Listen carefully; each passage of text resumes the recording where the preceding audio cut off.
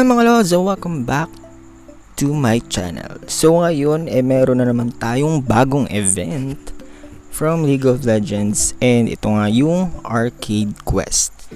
So medyo bago to sa aking paningin kasi hindi ko pa siya nagagawa before, and let us see. So as you can see, ayan, bago nga siya, and unlike other events hindi siya recycled. I don't know, pero first time ko siyang malalaro. So ano ang kailangan gawin dito para makuha si Prestige Edition Caitlyn? So ang kailangan mo lang gawin ay i-challenge each level, kasi each level represent yung mga rewards na pwede mong makuha randomly.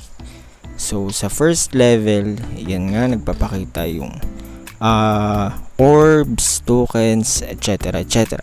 So kada ascend mo or kada up ng level, mas umuunti yung possible mong makuha na rewards, meaning you are a step closer para makuha si Arcade Caitlyn Prestige Edition. So sa first level kailangan mo ng 39 RP para i-challenge siya.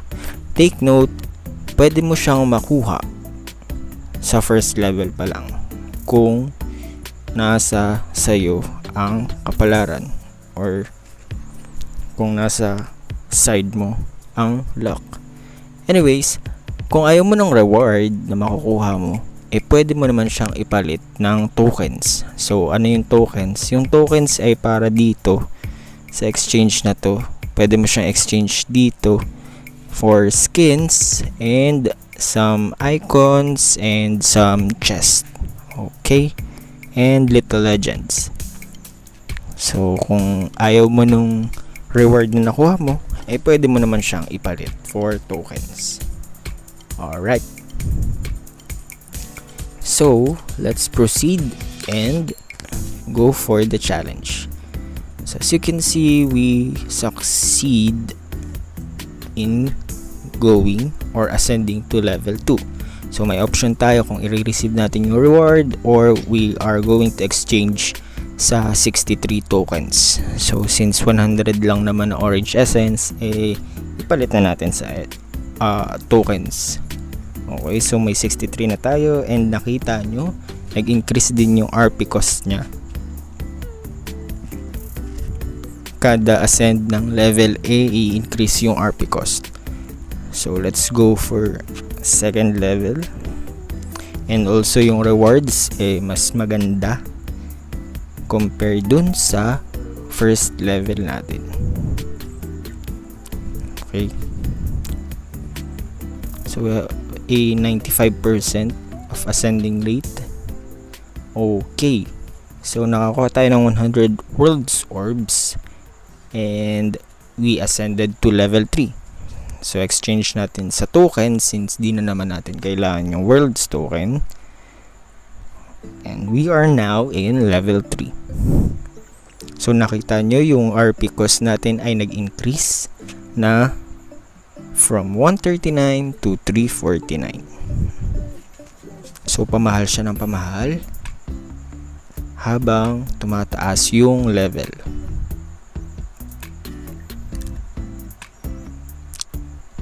Okay,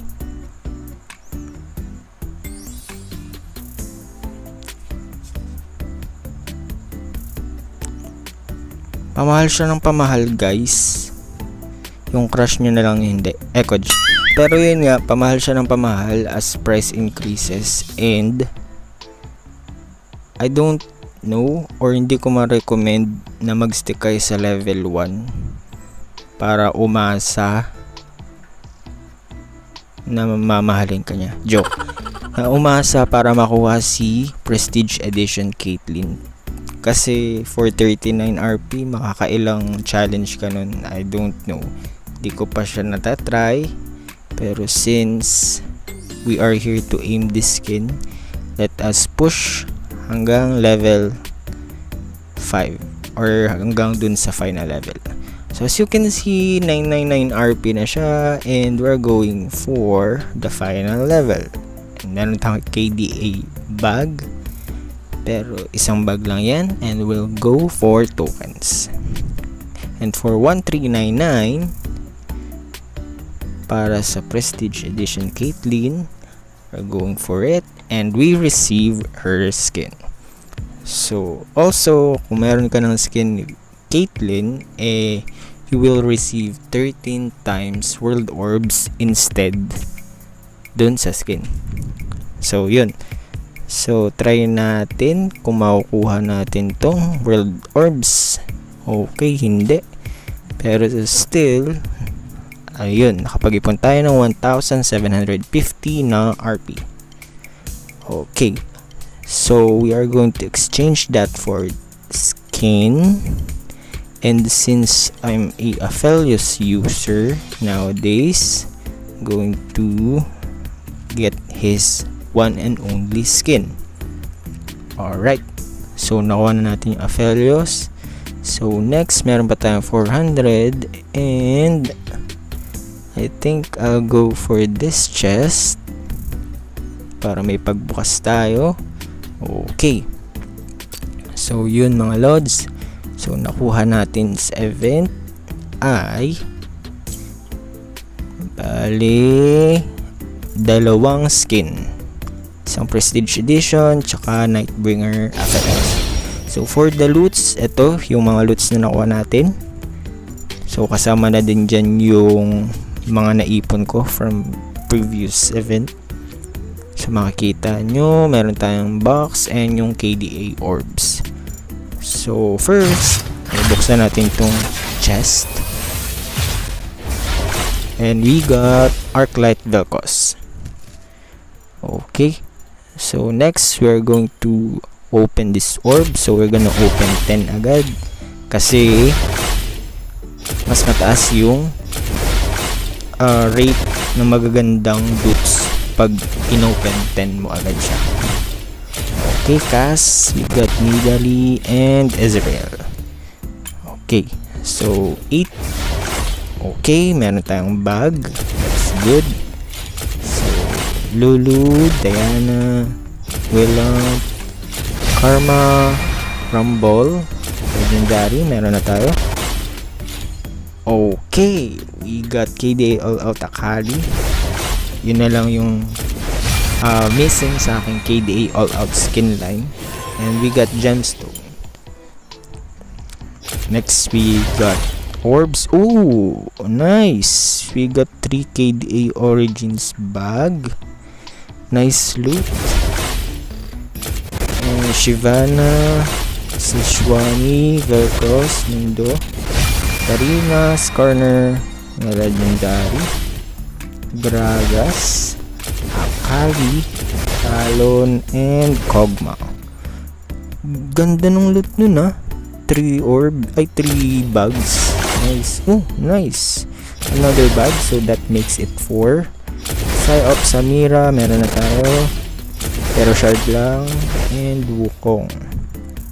So next, kunin naman natin tong mga bag.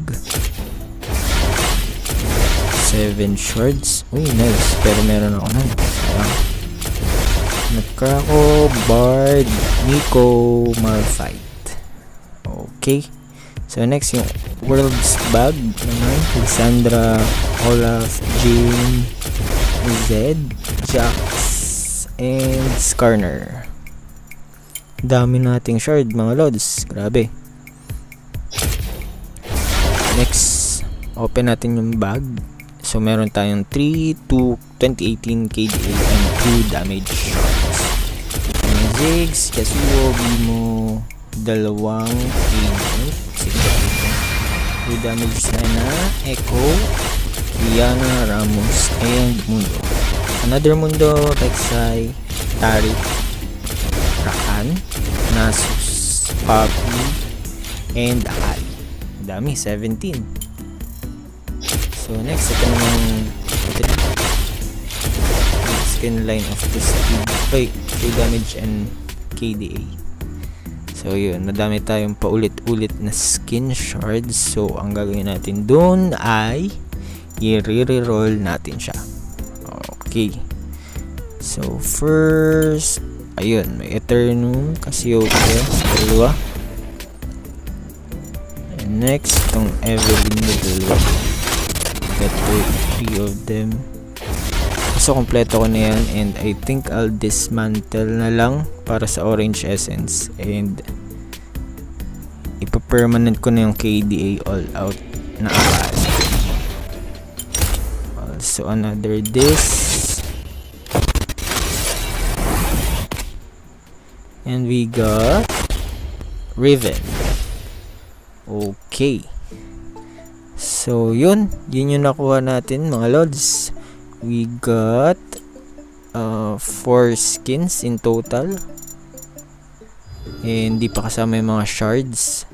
So yun guys, and again I just want to say sorry dahil di ako nakagawa ng event or review dun sa pumpkin hunt, pero a quick ano lang,